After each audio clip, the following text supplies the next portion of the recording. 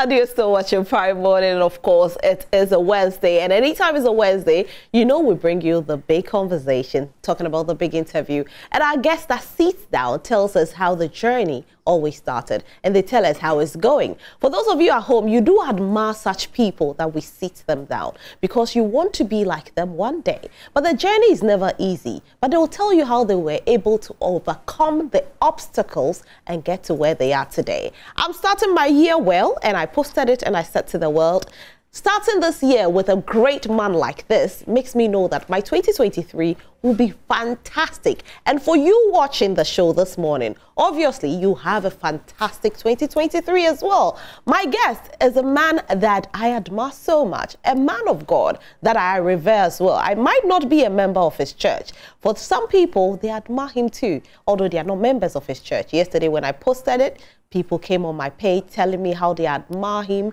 how they love him, how he's been there for them. And for them, he's a father that they've always asked God for. His name is Rev Stephen Wengam. Now, this man is also the General Overseer for Cedar Mountain Chapel. And you were saying you have so many titles, Reverend. I mean, talking about your titles, they are countless. You're also the General Superintendent for the Assemblies of God, Ghana. You are a father of many. Welcome, Reverend. Well, for Cedar Mountain Chapel, East Legon Assemblies of God, I'm the lead pastor. Lead pastor, okay. All right. Now, welcome. Thank you very much for having me on your great show. And thank you for being here. We must say it hasn't been easy trying to get you here. Yeah, a lot of assignments, but this is a huge platform. You reach many people. So we have to avail ourselves to be a blessing. We are super grateful. Thank you. I saw your name on social media and I said, Yenusum. Is that how it's pronounced? Yeah, Yenusum. Yenusum. And so people wonder, Yenusum, where do you hail from? Yeah, I hail from the northeastern region of Ghana, specifically Paknatig in the Bumprugu, Napanduri district of Ghana. It's a very small area. My tribe is Bimoba, a very small tribe. That's the language, and again, the name of the language is More. So I'm 100% Bimoba from northeastern region of Ghana. So Yenusum means God's help. Okay. As if my parents knew. My parents gave birth to 4 children. I'm the first. All my siblings are late. They passed. I'm the only surviving, I would say, child of my parents. So the name Yenusum means God's help. And indeed, that name has been impactful. The Lord has been my great helper. Then you will say that names are very impactful in the life of people. Very influential. You don't joke with names. Names are spirits. If you look at God himself, when God created everything, he mandated Adam to give names. And Adam was intentional. And whatever name, you give to anything, you become that thing. So a clear example in the Bible is Naboth. No, it's Abigail's husband, whom Abigail told David, you know, his name means fool, and indeed he has behaved foolishly. Another person in the Bible is, oh, come on. He also went to God. The Bible says that he had a glorious destiny. I mean, the name will come. I can't definitely believe. Yes, he had a glorious. No, Jabez. Jabez, okay. Jabez, and so names are very important. And I want to advise anybody: make sure that the name you choose represent your aspiration, represent what you want to become, because you become what name is placed on you. Can you change your name if you don't like the name that your parents gave to you then? Two things. You can, or you can still maintain the name, but deal with the spirit behind the name. Jabez did not change his name. He went to God and said, God, touch my destiny. Turn things around. Remove the limitation that my name places on me. And God answered him. If it's a surname, you can do a little about it. I mean, that is the name that identifies you with a family. So I would say that if the name given to you connotes something negative, just go to God in prayer, spend some time, fast and pray, deal with the spirit behind that name, and then move on with your life. Right. Now let's talk about growing up. I mean, losing 3 of your siblings and you becoming the only surviving one. How was life like? Life was a bit lonely.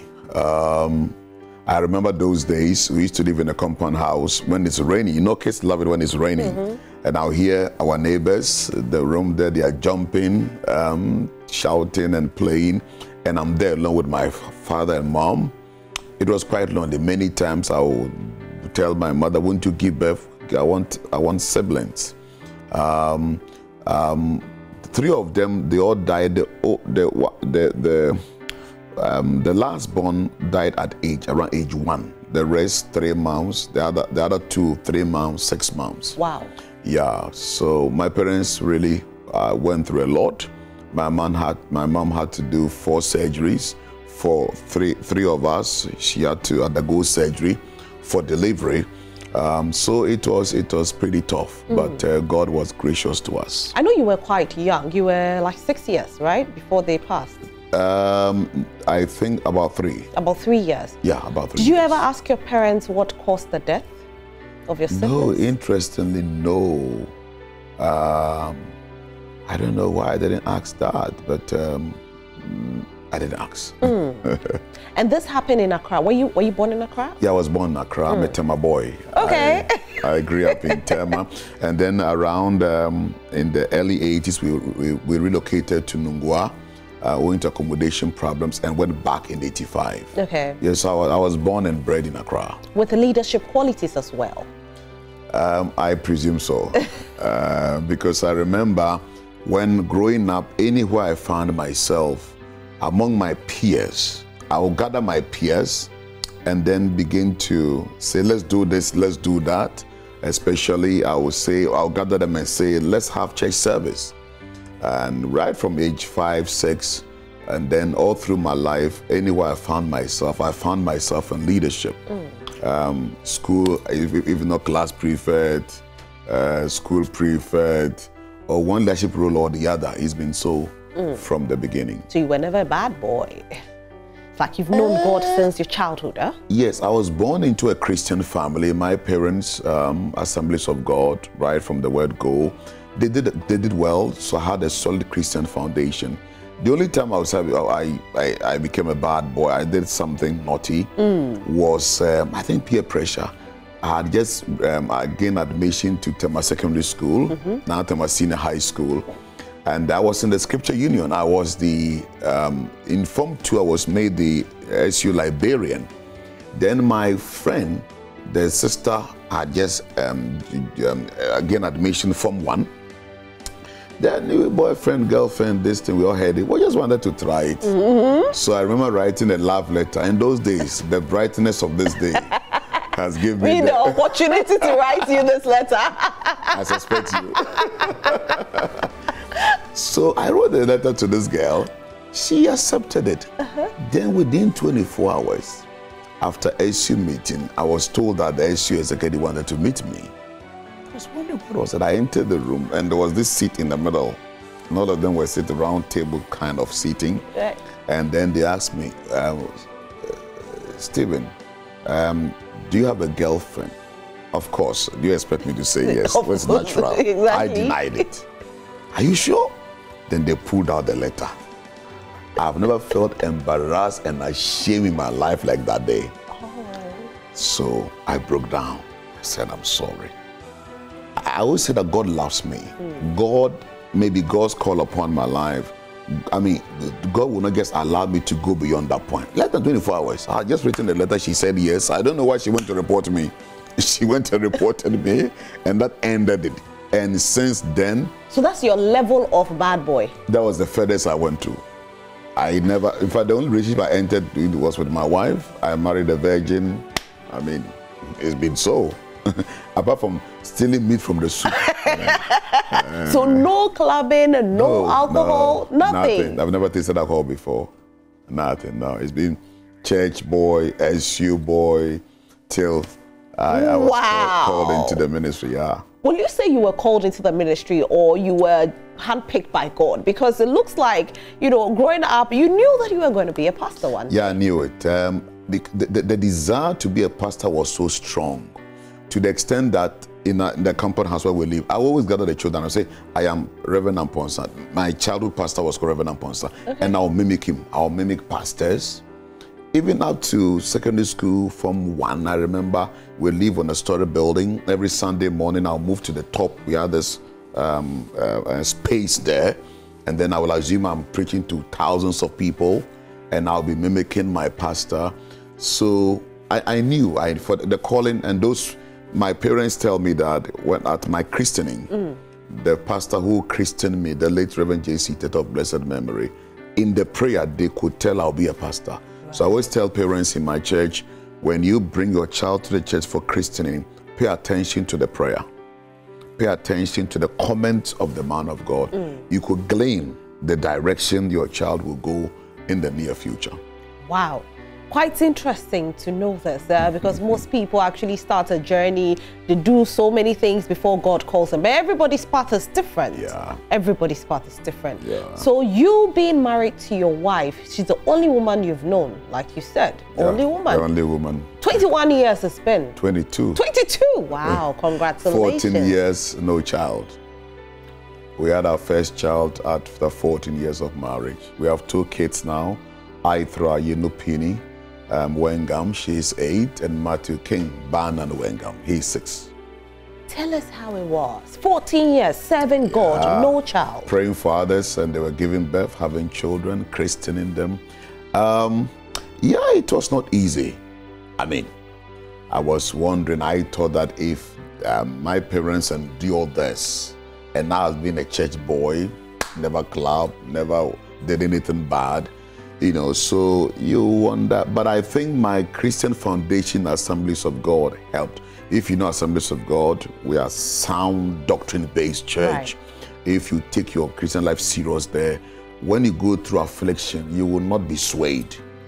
And you know, I had been the radio pastor for CTFM4 until I was elected. Right. I had to step aside and pray on air for people, 16 years of marriage, giving birth.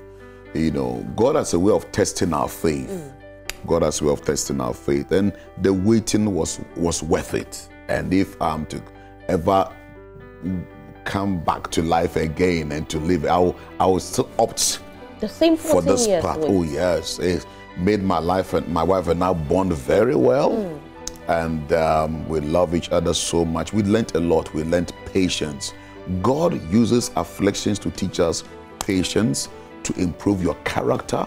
It's an opportunity to draw close to God. And I remember one day after my radio show, a couple called me and said, Pastor Wengam, I was going to divorce my wife. I said, why? You married for 5 years, no child. When I heard your story, I realized I have no grounds.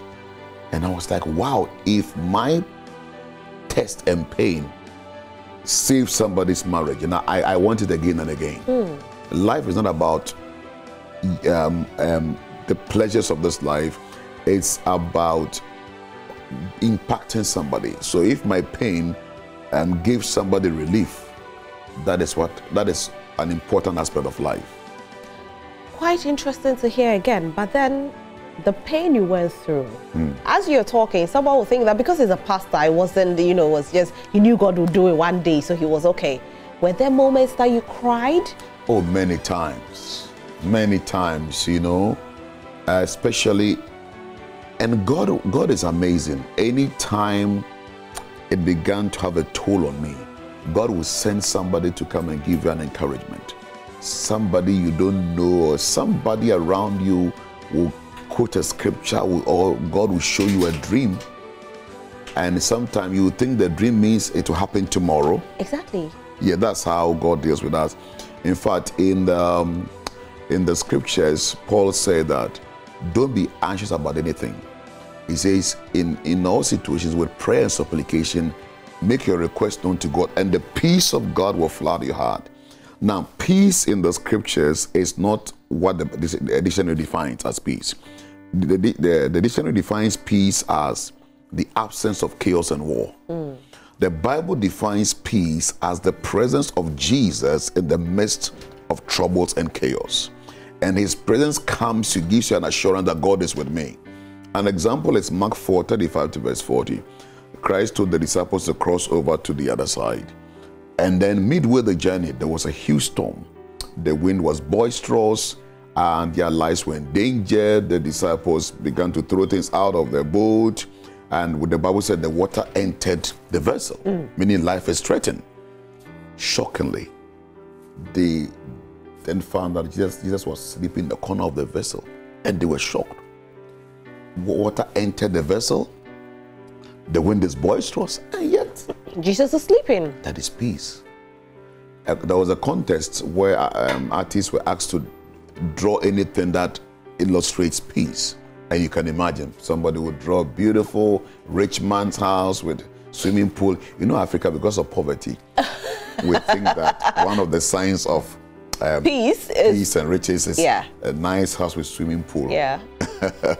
And they do all kinds of things. Then one particular actor won the contest. He drew this coconut tree by the seaside. The wind was blowing very hard and the tree had bent over, and there was this little bird asleep on it. So back to the issue. Whilst we're going through this period of waiting, I don't call it barrenness or childlessness. It's a period of waiting. Anytime we got to that point, God will send somebody to encourage us until, and I commend my wife. Oh, she's a phenomenal woman. She's a woman of strong character. Some of them, you don't hear, no women.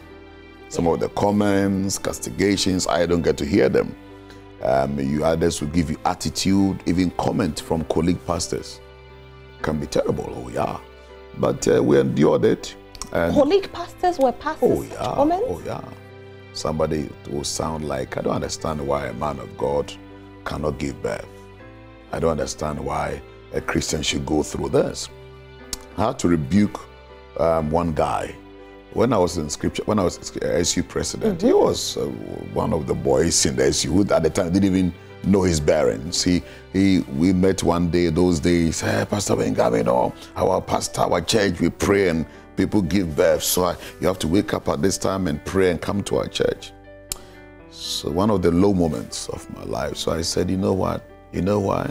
Why God allowed me to go through? God doesn't trust you. He said, why do you say that? I said, you see, if you should go through what I've gone through, you either divorce your wife or go for another woman. Right. But because God trusts me, 1 Corinthians 10:13, the Bible says that no temptation that God allows to come your way is beyond you. It's because God has confidence that you are able to endure. So because God trusts my wife and I, that if I take them through this, he will not divorce his wife. He will not go for, he will not go and give birth somewhere. So God trusts him. And it hit him like thunderbolt. And that ended the conversation and those kind of comments that doesn't help. So because of what I went through, I always educate my congregants. I said, never use somebody's pain to castigate the person. You have no idea what the person is going through. And you don't have control over your future. Sometimes in church, ladies who get married think that the single ladies, they are nothing and they think they are better off. And I tell them, you see, sometimes your husband is even shocked why he married you. I tell the ladies, oh yeah, I say you have no idea. You're something your husband wonders. You see, what grace that when grace is upon you, grace covers anything. And then grace makes you attractive and appealing. And after marriage, they realize that, so never. But Rev, another thing is that people will be wondering, you know, the time of wait, did you visit the hospital to check if things were right or they were not right? Yeah, the early days, no. I remember my mother was telling me, why don't you? I said, come on. So I said, Faith, the first 2 years. I said, we are praying, we are fasting. So from the second year, then I began to realize that, listen, spirituality does not preclude seeking medical attention. In Romans 4, the Bible says that Abraham faced the fact that his body was as good as dead, but then he still trusted God. You must separate facts from the truth. Right. The fact is the reality. The fact is that you have, let's say, fibroids, so it may hinder childbirth. But the truth is God's word. What God's word says about your situation is the truth. So never accept the fact. So doctors can say, I know people who had no womb but gave birth. Yeah. So the fact is that she was wombless. But the truth is that the Bible says that God makes water flow in the barren land. God made Sarah give birth at a ripe old age. So yes, we sought medical attention, we did all we could. But then God said the time wasn't up. Wow. And Bible says that Christ was born, including John the Baptist, at the appointed time. At the appointed time. God does it so beautifully. The feeling when you realized that you were pregnant. Oh, the arrival of our daughter. Oh my goodness. I can't describe it. I can't describe it. The joy is inexplicable. I mean, the joy of, it's like a woman who has carried the pregnancy for 9 months. Eventually, when the child drops, she forgets the labor pain. So it was wonderful. And I could see that the years of waiting and prayer has affected our children. They are blessed. Oh yes. So I keep telling people that during your time of waiting, invest prayer, because no prayer is wasted. No. You may think that God didn't answer. You see, when you pray, God gives any of these 3 answers. No, wait, and yes. Each of them is an answer. No is an answer. But human beings think that it's only yes.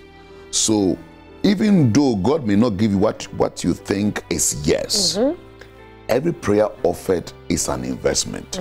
So I see our children growing up so well. I could see that they are developing very fast. Right. Because the years of waiting and prayer was an investment into their prophetic destiny. I'm looking at the pictures and they are beautiful, I must say. And then there was the arrival of your boy. Yeah. I named him after my late father. He was a great Christian, the late Stephen Wengam. May he rest in peace. You have a beautiful family. I know, looking back right now, you say, oh God, oh God. You did it. Yeah, he did it. He's an amazing God. Let's talk about church. Okay. You know, being a man of God, how many years now have you been ordained? Well, in Assemblies of God, you start from what we call exhorter. Okay. So I was given exhorter 2004. Okay. Then you are ordained 5 years after. Our ordination is our highest rank. So we have exhorter. After 2 years, you write exams and you examine. Then you become a licentiate. 3 years later, you become ordained. Okay. Now, be proud to maybe being given exhorter. I was already in ministry. So I would say I began pastoring 1999. Wow. Yes, I began pastoring 1999. Oh, that's quite a long time. Yeah. Apart from the, you know, the waiting childbirth, let's talk about ministry. Any challenges in ministry? Challenges? Oh yeah, for ministry there are challenges. I mean, challenges are always there. The challenges, like it's a warfare zone. And if you lose guard, you're always under constant attack, even at my level now. So spiritual attack? Oh, spiritual attack.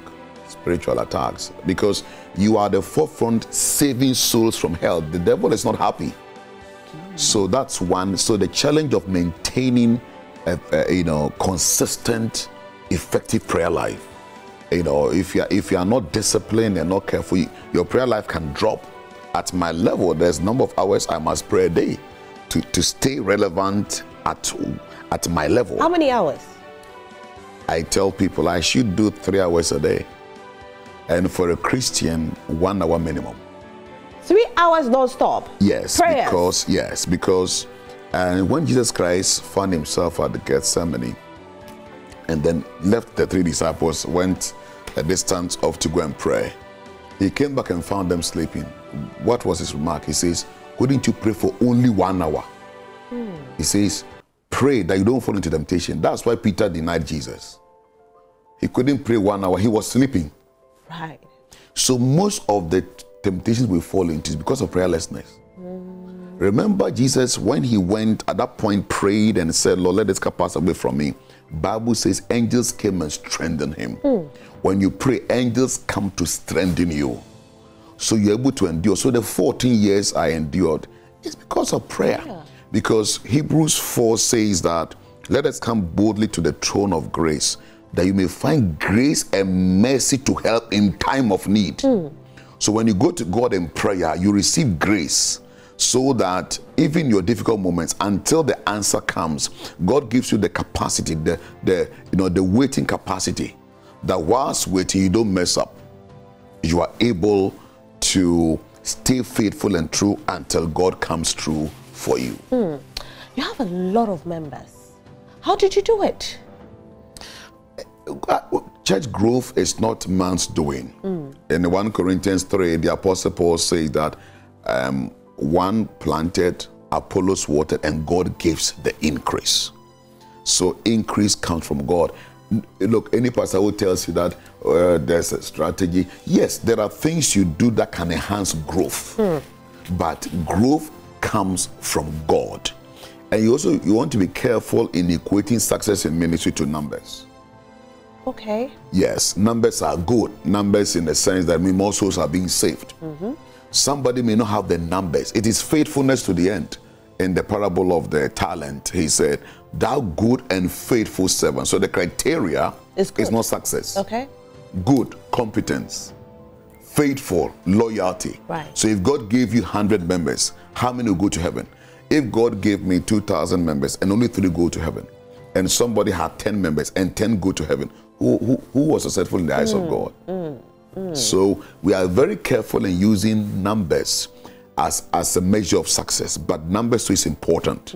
Numbers also mean that you are winning more souls into the kingdom. You know, church, some believe that church should be run as a business as well. You know, as much as you are trying to win the souls, you ought to have a body that will run the church, where you have administration, you have a church board, you know, so you don't lose the members. How you handle your church members is very, very important, because if your human relation is not good, you lose members as well. Do you agree with this? Perfect. I don't wholly agree to say that run it like a business. Okay. I would rather say run it professionally, because business then will connote profit. Okay. We don't do church to make profit. No. If there is excess after paying bills, praise the Lord. But the motive for doing church is never to make money. But most young pastors of late have a lot of money out of church. That's wrong. No, well, God in his own time will bless you financially and materially. So in the case of Elisha, Gehazi, who was his servant, Naaman comes, he's healed, gives him plenty money. His boss declines, and then the protege, what is the name? Gehazi runs after Elisha to collect those things. And when he was confronted by his boss said, "Is it time to make money?" It means that in the ministry there is a time money will come, but don't go chase. Don't make it your motive. So running the church professionally and administratively is important. Yes. So, for example, I hold a degree in administration from University of Ghana Business School. So maybe that also helped me. Okay. Before we started Cedar Mountain Chapel, East Legon Assemblies of God, I made sure that, listen, we had opened a bank account, because the day after the first, I don't know who is coming on the first day, and I can't collect the offering and send it to my house. So we opened a bank account, and I made sure that we had those days, PO box. What is it? Postal address. Okay, postal PO address. box. Yes, I got 2-3 people. I put in place structures. So before you start a church, you must, and if you belong to a denomination already, then make sure you follow the structures. Make sure there is accountability. When the church grows to a point, you can employ an administrator, yes, who takes care of the running of the office, and you, the pastor, must also develop soft skills. Because church is about human being. Human relation is key. Luke 2:52, and Jesus grew in wisdom, in stature, he found favor with God and with men. Knowing how to relate to people, it's very, very important. Do you think some of the young churches have lost this focus? This is what some people are saying. When you go on social media, people believe that the church is not how it's supposed to be. I don't know. Yes and no. Some, yes, indeed. There's some these days, the young guys, And also because of the economic situation. Somebody goes to Lanachia Mountain, gets a little anointing, comes to start a church. He has no clue about how churches run. He stayed in a church, served as prayer warrior. He wasn't patient to go through the ranks. Some have good motive, but they are clueless. So in the process, they make mistakes. But God is a God of patience. God is a God of patience. I'll tell people that don't rush into ministry. Submit and make sure that you are in a well-organized church. How many years must you submit? It will be difficult for me to legislate on that, but then when it's time for you to go into it, your pastor should release you. People around you will be able to attest. I served as associate pastor. My ministry history is unusual, it's interesting.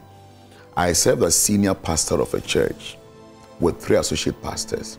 Then I resigned to become a 4th associate pastor in another church. Why did you do that? Whereas people serve as associates and then they climb up, I went up and came down. Well, because I had to do that. I was helping this church. Then later on, I had to get myself well integrated into my mother church. Okay. So I took it easy. I came and humbled myself. Can you imagine a few days ago you were signing checks, you were chairing board meeting. Suddenly you are now the 4th associate pastor. And then you are saying, yes, sir. And I thank God for that period of my life. God used it to teach me loyalty, to teach me more humility. While serving as the 4th associate pastor, then the Lord opened the door for me to become the director of administration of Assemblies of God headquarters. Right. You see how God works. From there, then I went to start Cedar Mountain Chapel, Legon Assemblies of God. And then by the grace of God, now the general superintendent of the 91-year-old Assemblies of God, with 600,000 members, over 6,000 churches, close to 4,000 pastors. That's how God works. When you are patient with God and allow God to take you through the meal in His own time, He makes all things beautiful. All things are definitely beautiful right now. When you became the general superintendent, did you know? Did you feel you'll become one? Yes, I knew it. God will never... God is a good God. God doesn't take us by storm. Yes, He gives inclinations. Right. There's a dream I had when I was a teenager. I didn't understand until I was elected general superintendent. Then I could not put the pieces together. Okay. I dreamt at the time that my photo was on the first page of our national calendar. I didn't really understand. And indeed, it does happen. How old were you? Like 16? I think I'm 14, 16. 14, 16. And people saw it. Going through the ranks, people saw it. People mentioned it. And I served 3 general superintendents as administrator. God is a very intentional God. And so, yes, we saw it coming. Let's talk about prophecies in churches. It's another dimension altogether, because even when it was getting to 31st night, we had the IGP come talk about, no doom prophecies. It's beginning to look like Christianity is all about prophecies now. If you are not a prophetic person, some people look down on you. What do you think about prophecies in church and churches being built strictly on prophecies? Do you want my frank opinion? Yes, please. You may not like it. Please go ahead. I believe in the fivefold ministry. In the New Testament, we have the prophet, the apostle, the teacher, the evangelist. Which one have I left out? The pastor, the prophet, the teacher, the apostle, the evangelist. Now, the prophetic in the Old Testament is different from the prophetic in the New Testament. That's why people don't get it. In the Old Testament, God's Spirit was not in everybody.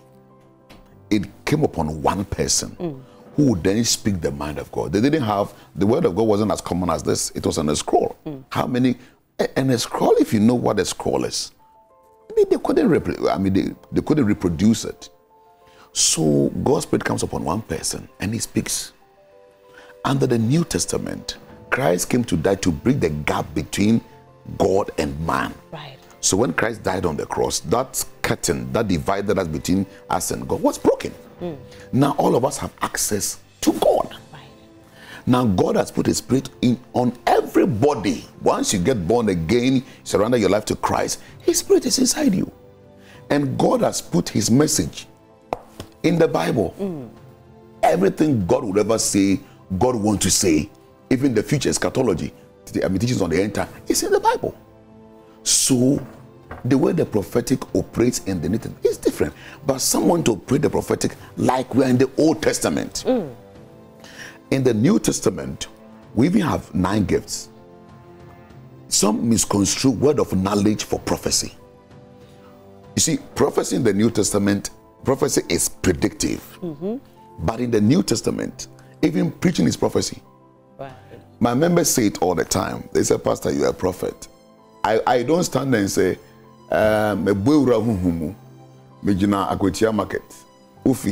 yes, once a while when the need be, God gives me word of knowledge. But my members say that, Pastor, today's preaching, why were you in my office? Pastor, you were in my house. And I'm shocked. One lady, I was doing a very serious teaching 3 weeks ago on sexual purity. Then one lady said, and once a while I like moving among the congregation. One lady said, Pastor, you came, you know, I'm seeing somebody's husband. In fact, she couldn't tell me. She told another member. And I was struggling. Pastor came and stood directly in front of me. He was talking and pointing at me. I had no clue. Isn't that prophetic? Yeah. So, the word of God, preaching, is prophecy.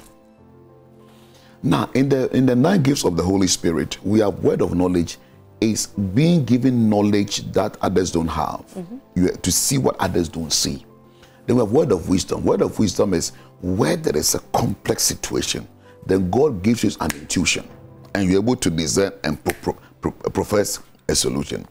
So under the New Testament, the prophetic, no, that's why the Bible says that we should judge prophecy. All of us have the Spirit of God. If you come and tell me that I will die, I have the right to challenge you. I must also go and pray. You cannot come and say, God says I should marry you.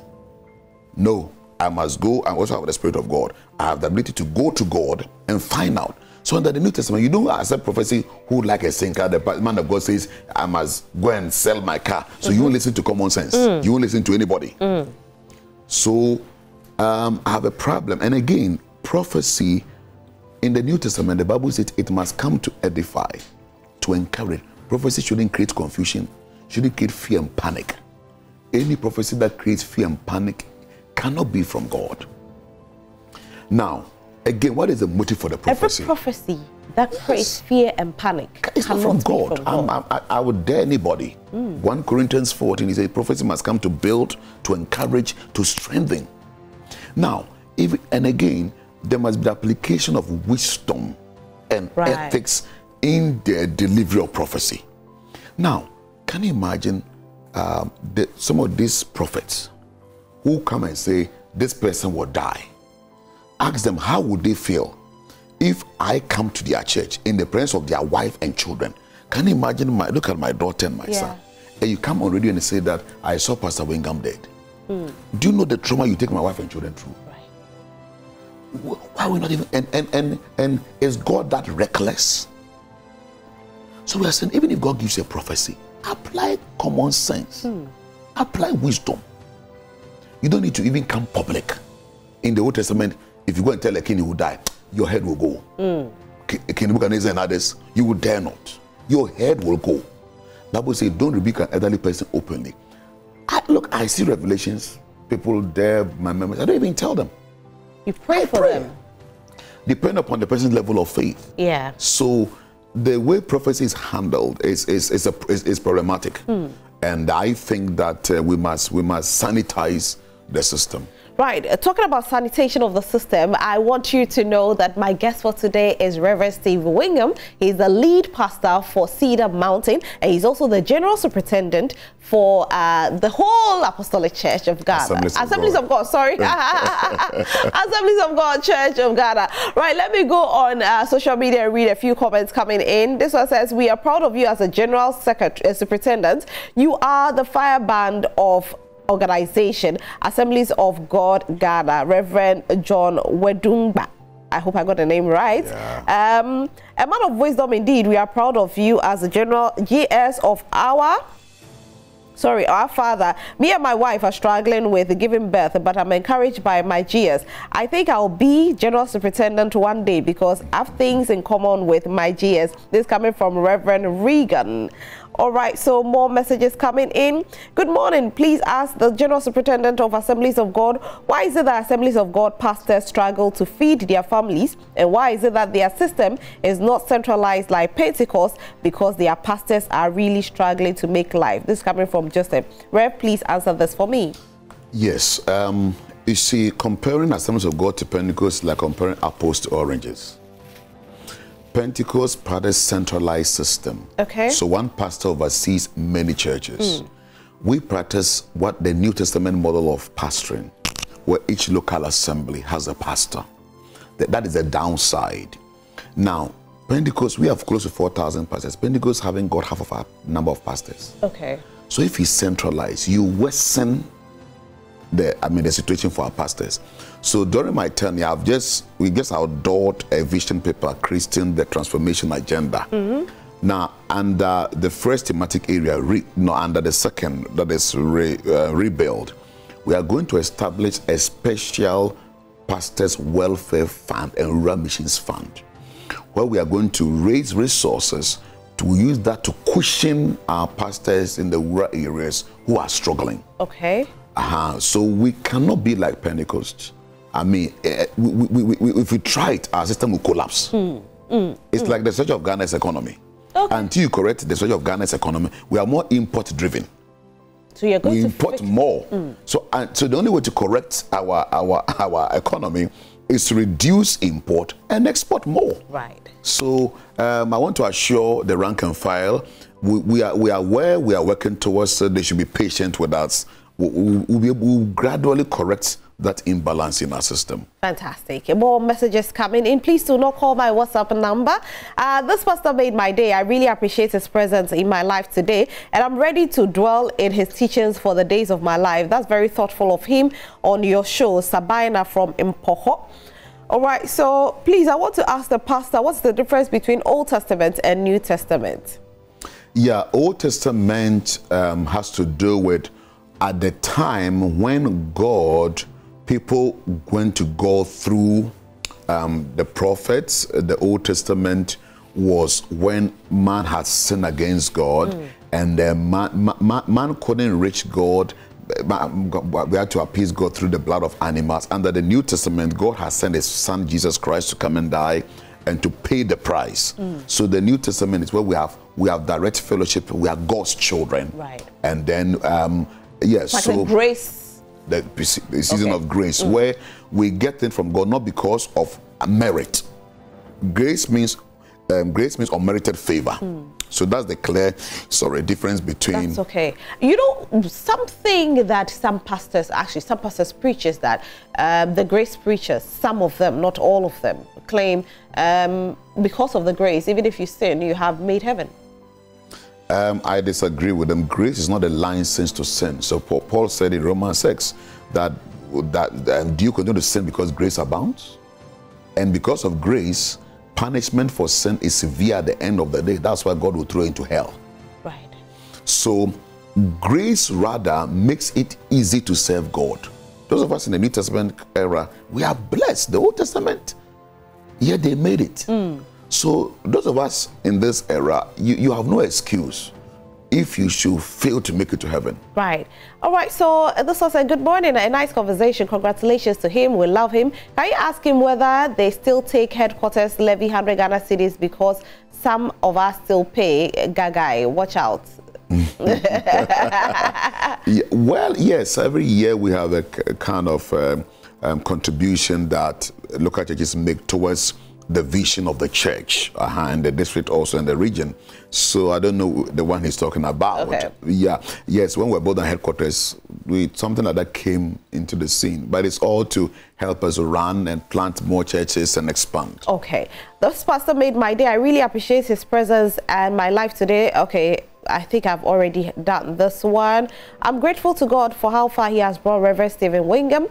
I knew him during my student days back in WA, and he used to come for revival service at Revival Assemblies of God during when Reverend George Apasera was a head pastor and missions. I was privileged to be his interpreter during those days. He was a student at University of Ghana. I'm not surprised at all where God has elevated him to. This coming from Yusuf in Cape Coast. Oh, okay. Yes, I have a lot of messages coming in. I wish I could read all so many messages. Let me read one more, just one more, and then we continue the conversation. Reverend Dr. Wengam is a timely leader of Assemblies of God Ghana. We love him so much and his leadership style. Reverend Richard Opong AJ is coming through with that one. Okay, on Facebook as well. This one is from Mac, and it says he's a wise man. Another one says, I think from Abugri, says, I'm impressed by his response to the questions. And Mark also replies saying that you spend time with him and you will learn a lot. Isaac Arthur says, my boss, GS, more grace, Reverend Dr. Sir. Kuma John said, we are proud of you, GS. You are just an amazing person to listen to. Ba Esther Intriwa says, a man of wisdom. Love you, Reverend. Very proud of you. Gladys Fancy says, God bless you, GS and lead pastor. We pray for more grace, sir. All right. Now, this conversation, obviously, as a man of God, will definitely come up, whether we like it or not. It's all about the National Cathedral. Your take on it?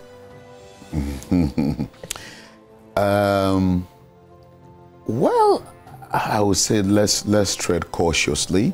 If you listen to the arguments for and those who think otherwise, both sides have the best of the nation at heart.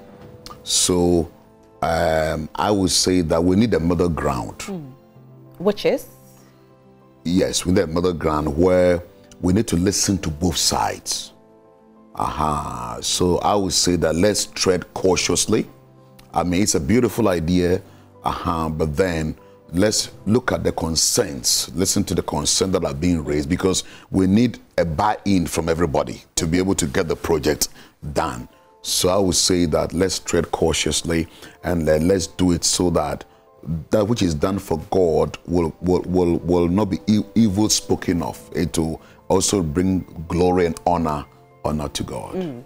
So with the contribution, will you contribute since they are calling for contributors? Oh, why not? I mean, for me, anything for God.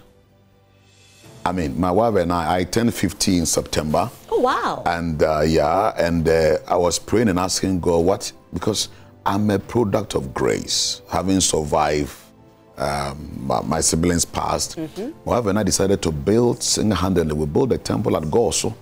If I mention the figure to you, you'll be amazed how God provided.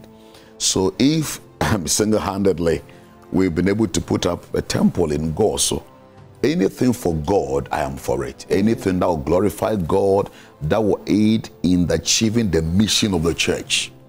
I mean, so my personal contribution, I mean, why not? Okay. Now, Rev, we know we've spoken about church. What do you do to relax? Apart from prayer, apart from reading the Bible, what else do you do for fun? Well, I love to watch movies, okay. Local movies, especially African movie. Not every local movie. Some of the quality content of some of our local movie it leaves much to be desired. And I like to hang around with. I have a bit of me sanguine. I'm a choleric sanguine. Okay. So I love to be among friends and crack all the jokes. And then I love to be in the company of my girlfriend, my wife. So I'm not an outdoor person. For example, when we travel outside, my wife loves to go on sightseeing. No, it stresses me. I can travel to a country and airport to hotel to the purpose of this thing and come back. That's me.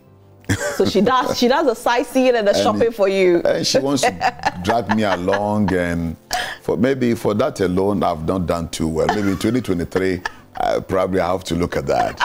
You definitely have to. Because I feel I have so much on my mind. For lack of a better word, it's okay. I better not. Women get offended when you trivialize things that mean a lot to them. For you, it's important, but for men, and if you know cholerics, you are task oriented. Yeah. Every other time you want to focus on your vision and your mission. Now, also watching the movies, do you like to listen to music? Music, very selective. Okay. Music, yeah, especially worship. I'm a worshiper. I love worship. So music, yes. Okay. And more messages on social media. Good morning, Daddy. We thank God for you as GS. Daddy, if you're a deacon and if the leading pastor is not involving you in the church, do you still have to follow him? This coming from, said he didn't mention his name, but I think he's having a few problems. Well, I've not heard the full story, so I will not be able to pass judgment. But as a deacon, you're supposed to be loyal to the God and the church and your pastor. Have a conversation with him and find out. It's like a coach. The coach knows why he has kept somebody on the bench. So find out. And then whatever he says, he's the driver, he's the captain. So let him do what he deems fit. Okay. And you give your best at any level. Okay, so this one is very interesting. I'm a member of AG, but why Kabe pastors are finding it difficult to enter into their Bible college? Definitely. I mean, many are called, but few are chosen. We are very careful in this era because of the economic situation. Everybody wants to be a pastor. Sometimes the motivation is not genuine, so we have to screen. And even now, to be frank with you, we are going to streamline things and slow down on the production of pastors. We want to focus more on opening churches. Right. Opening more churches. Winning more souls. Winning more souls. We're not called to train more pastors. We're called to win more souls. So that is our priority. So if you are really called, and no matter how long it takes, I mean, I'm a member of the Greater Accra East Ministerial Committee. We screen, until I became General Superintendent, we screen people who want to go to the Bible school. I've had people who came three times. First time we said no, second time, the third time we passed them. So God's timing is the best. But sometimes it's discouraging, isn't it? So it's part of it, patience. Wow. I mean, if you claim you have been called by God and you don't have the spirit of endurance, long-suffering, and patience, that alone should disqualify you. Then forget about it. Perfect. What's another message? Hello, madam. May I know why some of our pastors do not account on the church, to the church on the use of funds? Why do, when you talk about it, they say you are questioning God? No, that is strange. In Assembly, if you want a church that is democratic and very accountable, it's Assemblies of God. In our constitution, every pastor is supposed to have what we call business meeting, where audited accounts is discussed, you know, so at various levels. So we may have to investigate that. Okay. I mean, it's not our culture. You are supposed to be very, even as General Superintendent, we go for General Council meeting every 2 years. And according to the order of business, we have the General Superintendent's report, the Assistant General Secretary, and then the Treasurer's report, where we discuss the audited accounts of the headquarters. When you go to the region, they do the same. From tomorrow, we are moving around the country. We're having our regional council meetings. They will discuss audited accounts, the district the same, the local check the same. So there should be something wrong somewhere. Right, definitely will rectify. That's I'm looking at it, I'm like, yeah, is that you? I think I should be about 2. Wow. With my big stomach. My God, you haven't changed, you know.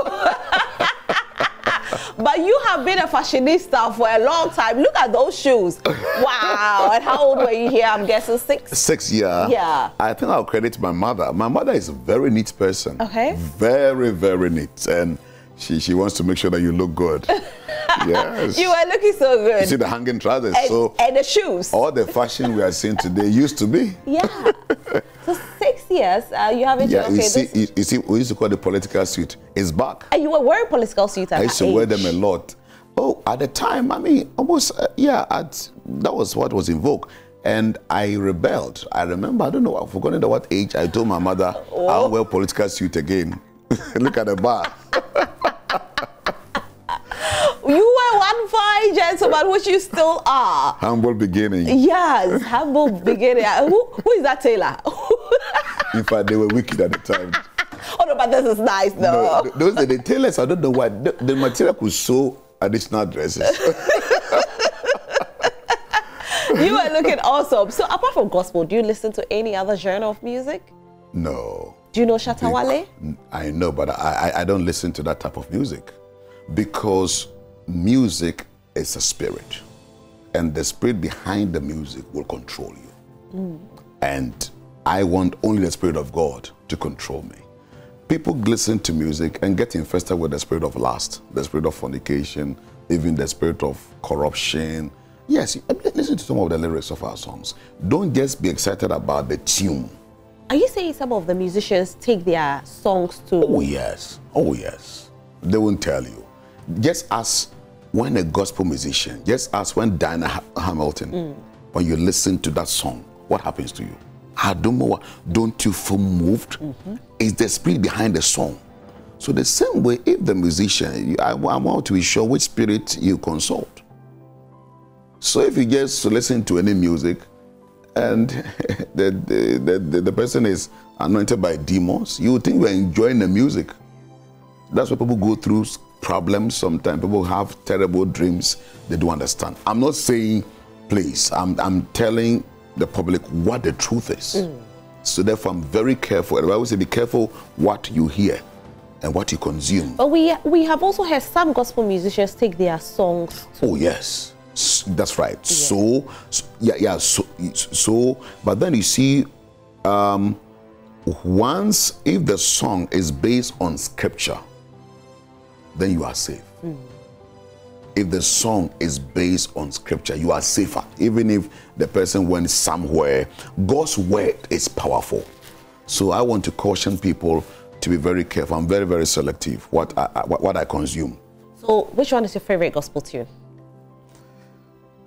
You are finding problems. What is it? Let this cup pass away from me. Oh, let's do it. Let's do it. I want to sing with you. No, I have a lot of songs I love. Okay. Dunsin's song, I Am Your Worship. I'm not too good with music. And then Dan Hamilton's song, his worship songs really move me to love God and to want to give him my best. So which one will we sing today? Okay. This morning when I woke up, this song was on my heart. Okay. And Dunsin's song, I Am Your Worship. What is it? Receive this living sacrifice. I am your worship. I have more than a song today. I brought myself. I am your... It's okay. Rev Stephen Wengam. You know how a lot of songs you enjoy it, but when you start singing, you realize that when there's no choir back, and then you realize you don't know all the lyrics. We do it all the time. Yeah. We sing and we are dancing. Everybody knows that you know the song, but then when the choir stops, you're like, Yeah. Okay, so Rev Stephen Wengam, thank you so much for being here today. We are super, super grateful. Let's talk about the new year, 2023. What is supposed to be expected? What's God saying? God's word. Right. For us in Assemblies of God, when I waited on the Lord and consulted my executive presbytery, we have declared 2023 as our year of holiness. 1 Peter 15:16 says, God says, be holy because I'm holy. Joshua 3:5 says that consecrate yourselves today, for tomorrow the Lord will do wonders amongst you. God has wonders, miracles, breakthroughs, open heavens, strange testimonies installed, embedded in the womb of 2023. Holiness will unlock the blessings of God. The Lord was telling me that most of the time the themes we choose is about us. What we want from God. The Lord said, it is time to focus on me, He God. So we've declared 2020 as a year of holiness. And as a result, I have declared National Week of Fasting and Praying for all Assemblies of God churches, the maiden edition, starting from Monday 9th to Sunday 15th of January. All our churches are fasting and praying, morning, evening prayers. There'll be all night in all our churches on the 13th across the country. And then there'll be 24-hour non-stop prayer chain. The prayer chain, we have 24 administrative regions. So each region at a point will do an hour and then pass the baton on to the next region. So we're trusting God that within 24 hours, there'll be unbroken prayer going on around the country for the church, for our members, for 2023, for Ghana. We are really interceding for Ghana and also for the body of Christ. And then my induction service is February 25th. Okay. When I'll be inducted into office, and the outdooring of my other executive members. It will happen at the Grand Arena, the Accra International Conference Center. I have to be there. You have to be there. I will be there. Or else next time you invite me, I won't come. I will send you a special invite. Thank you. And it's open to all our members, the general public. It's a historic event. But prior to that, the Thursday, Friday, 23rd, 24th is the maiden edition of the Transformational Leaders Conference for pastors and church leaders at Cedar Mountain Chapel, East Legon Assemblies of God. We have international speakers and some local speakers who are coming. Pastors, you can't afford to miss this life-changing conference. It will turn your ministry around and reposition you for global impact. I can't wait to be there, and this is actually something that Ghanaians need, I must say. The prayers, it's 24 hours chain prayers, interceding on our behalf, meaning that when the recession comes, we might be able to jump over it. Yes, definitely. So, for example, we do 40 days. We started our 40 days fasting in our church, and I keep, one time, one lady said, Pastor, this 40 days we've been doing, it's been taking care of a lot of things, and they are now beginning to appreciate because what we went through this last year, and my members were testifying. I said, you see, those who took that fasting serious, people, the kind of testimony we recorded, even during the recession, was mind-boggling. Yeah. Bible says, when others say there is a casting down, you will say there is a lifting up. So I want to urge Christians, don't joke with prayer in these times. You can't survive without prayer. Prayer will cushion you. Prayer will give you a comparative advantage. It will give you heads up. Prayer will open doors. So this is the time to pray into the new year. If you miss this early days and years, something else will control the year. Yeah. You have to be a part of the prayers. Reverend, we are super grateful that you could make it. And we'll definitely be there to support you. Thank you, Prime Morning Show, for this great honor. Assemblies of God is grateful to you. All our people are watching all over the country. We place it on our platform. Thank you for this platform. God bless. You're doing a great job. Keep it up. And your crew here, everybody. Thank you. May God bless you. Amen. Favor you, keep you. This year, may God take this network to the highest level. Amen. May God favor you beyond your wildest dream. Amen. And most importantly, may the grace of holiness fall upon us. Amen. That as a nation, it shall be said that we shun evil and embrace righteousness. Amen. In Jesus' name. Amen. Amen. Thank you so much. That was a powerful prayer that I was waiting for. Thank you. My guest for today has been Rev Stephen Wengam, and he's the General Superintendent for Assemblies of God Ghana, and also the lead pastor for Cedar Mountain Chapel, which is located at East Legon. So if you are looking for a church, look no further. Just go to East Legon. A very beautiful chapel, I will say. Beautiful. Is there a number to go? I haven't been there. I will be there. You need to enter. I will. If you think what is outside is beautiful, enter. Oh, wow. Sapoma Adia. Sapoma is your friend. She's a very good friend. She says, thank you so much for everything that you've done for her and the husband, Oscar, they are wonderful, very loyal members, and I'm proud of them. Yeah, and they say thank you. Glory to God. All right, so you've been watching the big interview, this big conversation. My guest has definitely started our year well. I mean, my year is definitely going to be a blessed one, and I know you also be blessed as well. We have other conversations coming up, but make sure that you do join the big coronation. I'll call it coronation. 25th February. We will be there to support. It's happening at the Grand Arena. My name is Rosalie Felly. We'll take a quick break. Coming up, other conversations.